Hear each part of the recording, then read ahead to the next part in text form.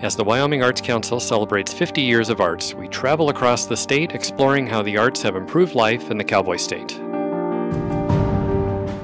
I personally see the impact that the arts have on the young people that we work with. We have a 3-week musical theater camp called the Performing Arts Workshop. Some of those kids are going through some really hard things. I can think of one young woman in particular. She's a girl who's been in and out of foster care and has been kind of tossed around a lot in her life. And when she first came to us, and she was very nervous about being on stage, she ran off the stage crying during the first year during the auditions. And we stuck there with her. We asked a lot of her. We pushed her to try her best. Her confidence level has just skyrocketed. She's getting ready to graduate from high school this year. She's really excited to be going off to college, and she will tell you that she attributes some of her success to her time here with us. We gave her a lot of responsibility and a lot to rise up to, and she really hadn't had that before. We can all be here together in Wyoming, and we can all be who we are. And for some people that means being an artist. For some people that means being a dancer. And for some people that means just finding that place where we can accept those kids that are really looking for their place in life.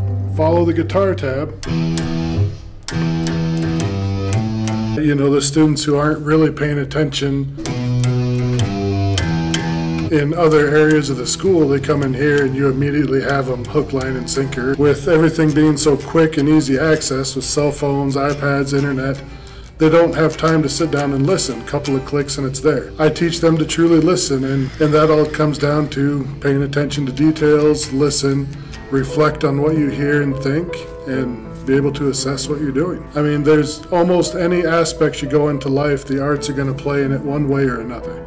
Say you're a construction worker and you're learning how to do something new, you learn how to listen, you learn how to remember, and by learning how to play drums and xylophones, you learn hand-eye coordination. So you transfer that over to hammers and drills and shovels, it works. So no matter what you do as an adult, music is going to help you get there. When you have arts and culture in your community, it makes it a desirable community to live in. We've always identified Western art and landscapes with Wyoming, which is a big part of Wyoming. But I think because our state has become more diverse, that we have a lot of different art forms that are starting to surface. I think the creative process is in all of us, and it enriches our lives. The Wyoming Arts Council is the backbone of a lot of the arts in our community alone. I hope that our community, not only and state, appreciate the Wyoming Arts Council, but also National Endowment to the Arts.